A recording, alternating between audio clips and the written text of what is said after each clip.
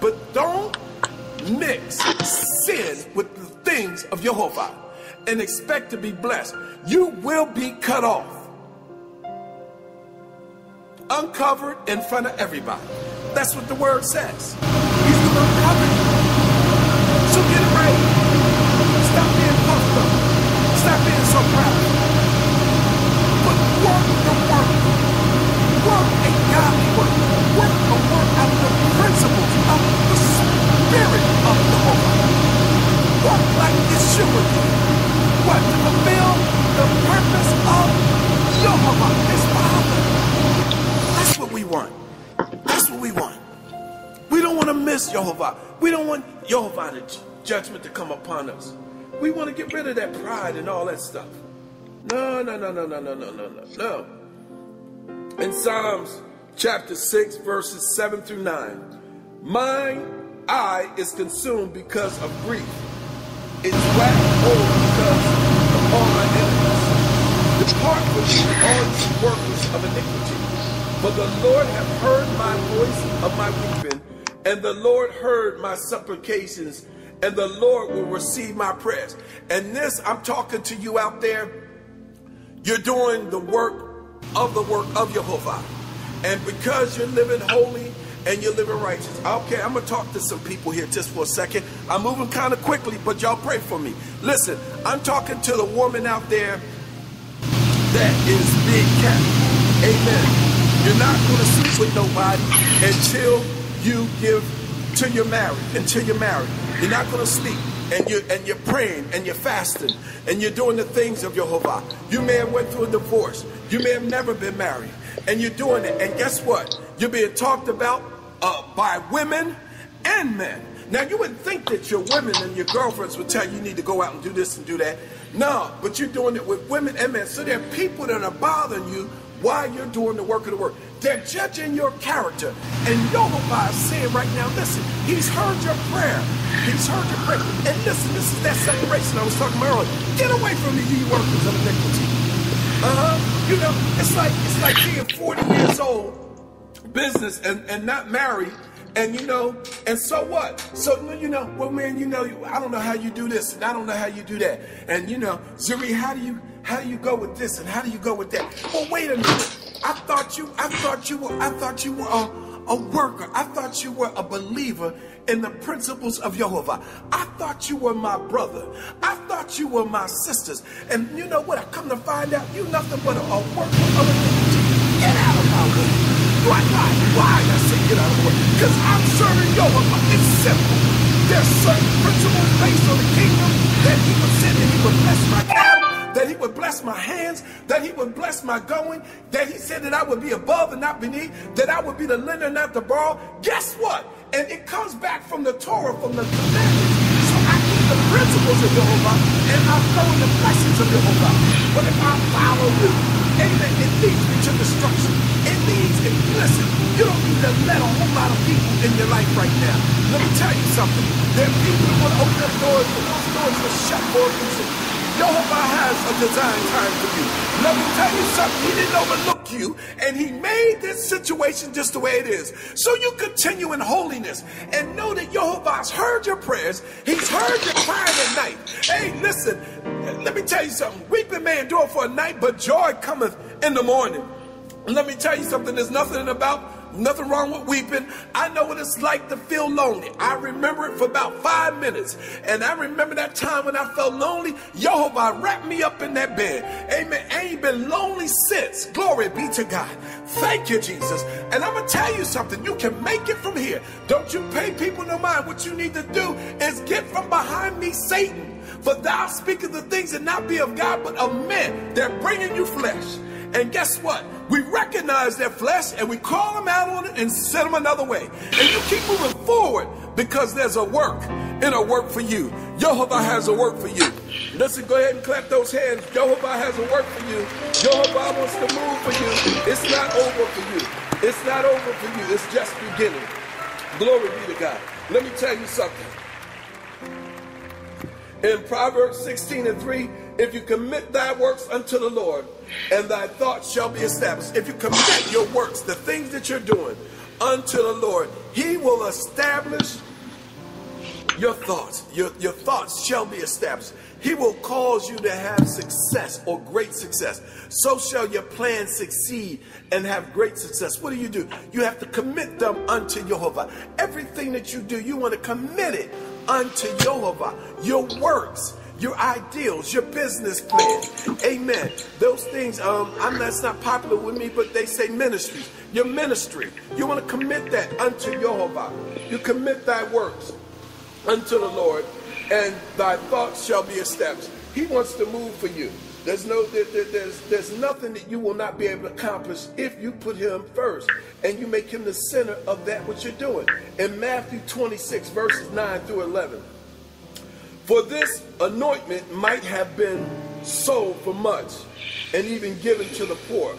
When Jesus understood it, he said unto them, why trouble ye the woman? For she hath wrought a good work unto me. For ye have the poor always with you, but me ye have not always. Let me tell you something. There's some women and there's some brothers out there that you are doing a good work. You're doing the work of Jehovah. You're coming and you're over the youth ministry, you're over the hospitality, whatever it is, you're doing a good work, and they're always challenging everything that you do. Somebody always wants to give you a correction. Somebody always wants to, they want to find fault in this area and that area, and you're giving everything of you into it. Your body, your mind, and your time is a living sacrifice in it. You're pouring everything in it, and you have a pure heart and pure intentions because all you want to do is please Jehovah. Let me tell you something. Jehovah is pleased with your work. You keep working the work. You don't give up in the work. Don't you pay them people any mind. You continue to do what Jehovah is telling you to do, and serve him with your heart, and he's going to come through for you. In Acts 13, chapter 40, I'm almost done now. Acts chapter 13, verses 40 to 42. Beware therefore lest thou come upon you, which is spoken of in the prophets. Behold, ye despisers and wonders and perish. For I work a work in your days. I'll say it again. For I work a work in your days, a works which ye shall in no wise believe, though a man declare it unto you. Now, Jehovah is going to work a work in your space. And people aren't even going to believe it, because you're going to start proclaiming some things and speaking some things, because you're tied into the Father, you're the Word alive, and the Holy Spirit, and you're one. And the greater works are upon you this day. Everyone under the sound of my voice that can receive this, you that are out there that are working the work, and you've been dealing with struggles, and you've been backed up, and you know the more you work, the more things are coming against you. The more you pray, the more things are coming against you. The more you start prayer meetings, you start this ministry, that ministry, this fellowship, that fellowship, it seems like things just start happening.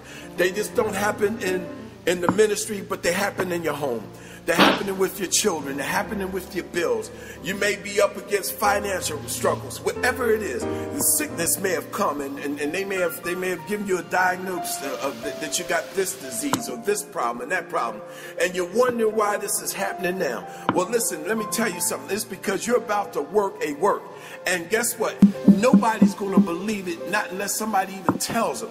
Let me tell you something. This is the time where the presence of Jehovah is going to fall on you, the believer. It's going to fall on you, the worker. Listen, let me tell you something. If you would just separate yourself today, listen, just go with me on this, and separate yourself from the workers of iniquity. Separate yourselves from those that have been playing. Separate yourselves from them jokes. Separate yourself from gossip. Amen. Separate yourself from jealousy. You know what I'm talking about. There are people out there that you have been in contact with for years, and guess what? The reality of it is they just jealous of you. They're envious of you. And you have to fight to even talk to them.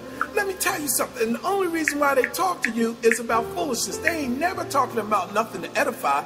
You can't have a good relationship with them, because if Jehovah gives you just a now fresh word, amen, they can't receive it. They got to come up with something else, or they got to add to it, and what they call that being deep. But the real reason is they're not seasoned.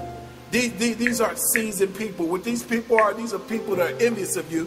And I'm calling you out right now. Everyone under the sound of my voice that has jealousy or envy, guess what? You've been exposed.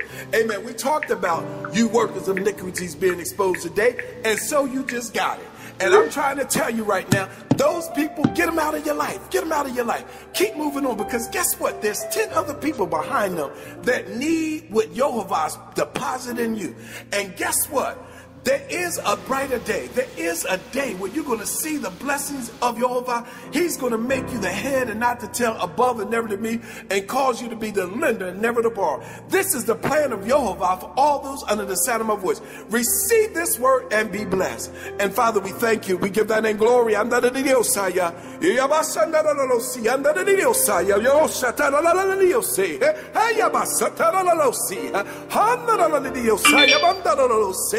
Glory, Yabasa, and we worship you, Yabasa, your word works, your word works, the word of Jehovah, it works, it works, it works, it moves, it moves, it moves, it moves them away from us. The workers of iniquities are moved away. In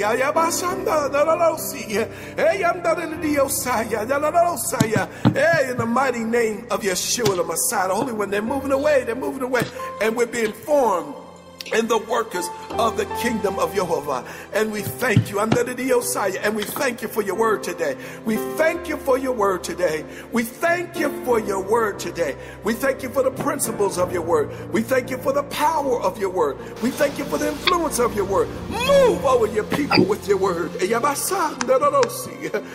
shall perform, it shall perform, it shall perform. Things shall manifest through this word. It is so sealed and done.